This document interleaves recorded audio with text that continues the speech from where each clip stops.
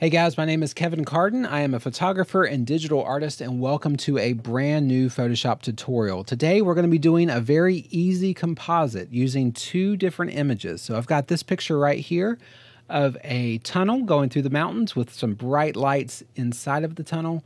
And then I've got this picture of a man on a horse, and this is taken during sunset. You can see the sun behind him. Now, one thing I would always tell you, if you're going to composite a person into a background, it is very helpful to get the light as accurate as you can. So in this case, we have the bright light behind them.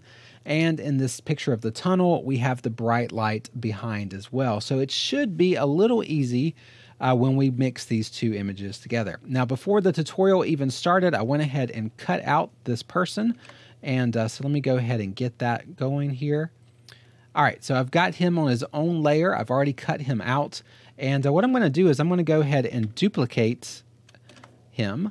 So now we have two of these layers.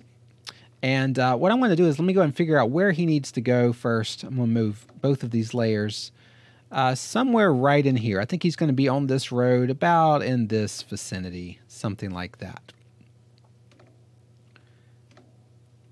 All right.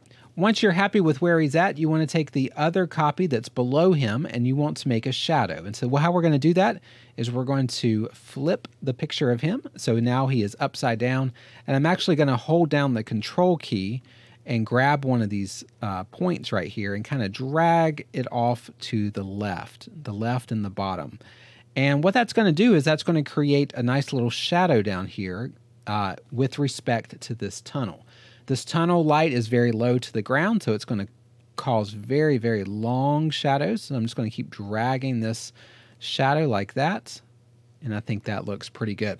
Now, since this is an actual picture, it looks a little bit weird. You can still see all the details in the shadow, but to fix that, we're just going to change it to multiply, and since it's mostly a black picture, the shadow is going to be mostly black as well. So what I'm going to do is I don't want it completely black. I still want to be able to see those lines in the road a little bit. So I'm going to go ahead and change that opacity down to about 70 to 80%, somewhere in there. And now we have the shadow underneath the horse. But what I want to do with the shadow is I want to go to my blur tool over here, and I want to blur the edges of the shadow the further away it is from the horse. So where the shadow is right underneath the horse, probably going to be pretty sharp.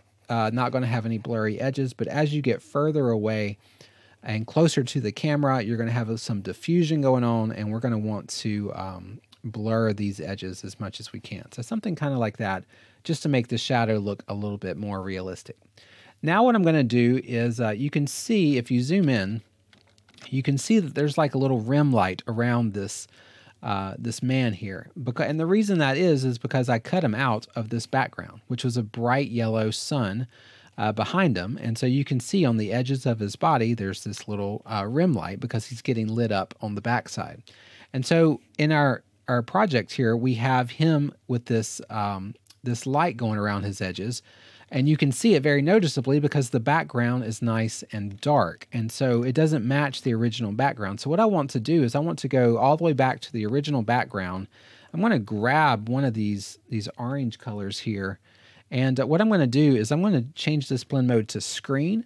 And I'm just going to paint some light behind him. And I'm going to kind of treat it like this is the glow of the tunnel is just kind of leaking out. And what that's doing is it's creating some bright light behind him. And now when you zoom in, you don't see that rim light on him anymore because the background is pretty much the same color. See, this is before I added that light, and then here's when I add the light. See how much better of a cutout it looks. Just doing that. But you don't want to overdo it. You don't want to put too much of that light going everywhere, especially like up in the sky or anything like that. So you want to be careful with how much you do.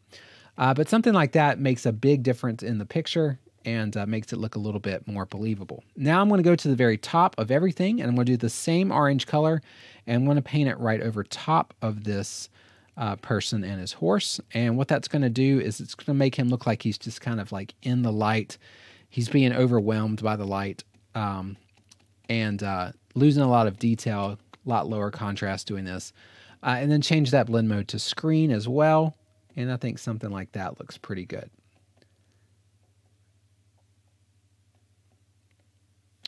All right, one last thing I want to do is I want to grab one of these bright yellows right here and just kind of paint yellow right over top of the tunnel and change it to screen as well. And this is just the light leak coming directly from the tunnel. Like it's the camera is aiming its lens at the tunnel, and part of the light is leaking over onto the actual model here. So something like that, just a little touch of little light leak there. But guys, that's pretty much it. That's all I've got for today. I know this one was very simple and very basic, but this is how you're going to do composites. You're going to find two pictures where the light source is very similar. So we had the light source of the tunnel, we had the light source of the sun. We cut them out. We flipped the model and made it into a shadow by changing it to multiply and blurring it. And then you can just add some fog and some light behind the model to more replicate the original scene that he was in. And I think that will make a significant difference in your picture.